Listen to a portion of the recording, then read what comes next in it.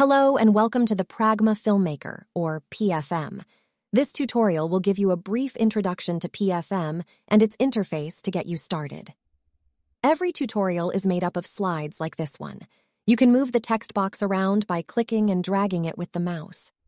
Some tutorials are voiced, in which case you can toggle the audio using the audio button to the top left.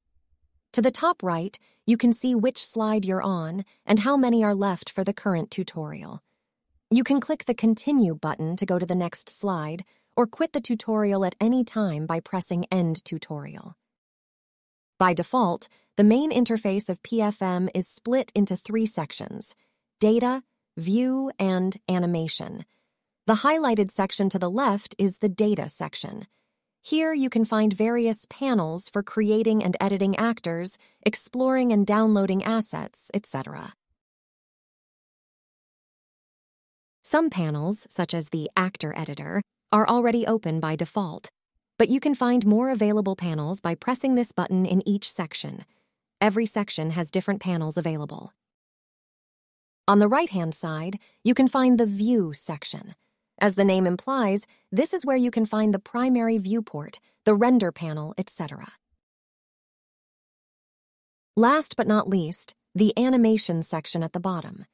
Here you can manage film clips, edit animation data in the graph editor panel, etc. We'll go into the details of each panel in later tutorials. There are several ways you can change the layout to your personal liking. To start with, you can click and drag these dividers to resize certain sections of the interface. Try dragging the divider now.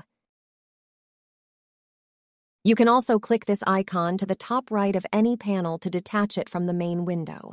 This is especially useful if you want to work with multiple monitors. Try clicking the icon now. Once you've detached a window, you can resize it and move it around like any other window. To reattach it to the main UI, press the Close button, X, on the top right. This will close the window and move the panel back to its original position. Try reattaching the window now.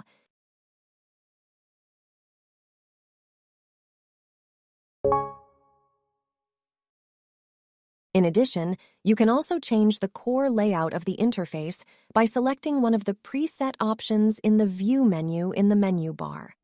Try changing the layout now by choosing View Layout, 3_ columns.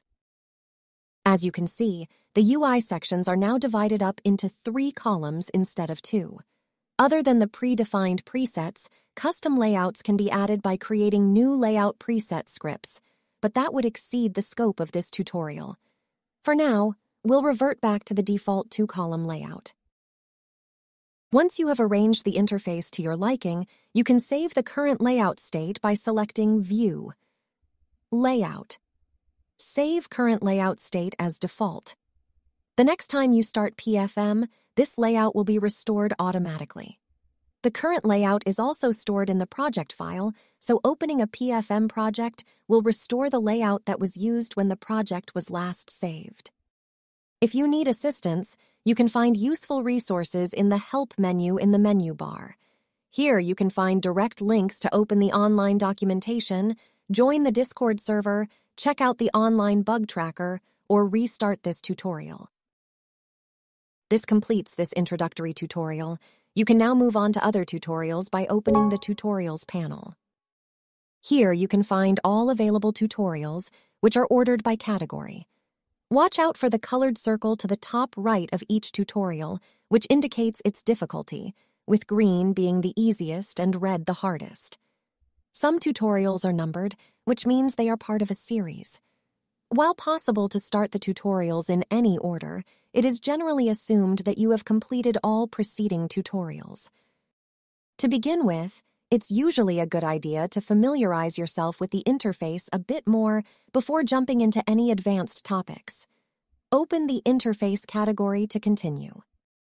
You can now start the Interface tutorial series by double-clicking the icon for the Viewport tutorial, or if you'd like to do something else, end the tutorial by clicking End Tutorial.